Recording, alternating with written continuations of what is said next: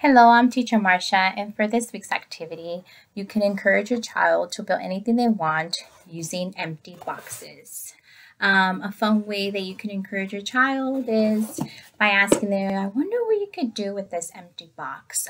I know my daughter Sophia loves to build houses out of empty boxes, and I think it's very creative for them to do that.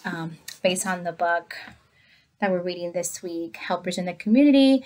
It talks about firefighters, doctors, nurses, teachers, community helpers, and what they contribute to our community.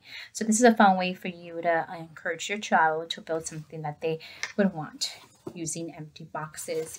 You can use markers, you can use colored tape, you can use pipe cleaners, any items that you have at home that your child is able to use. You can create something really nice with this empty box. Thank you. I hope you enjoyed our activity. See you next time.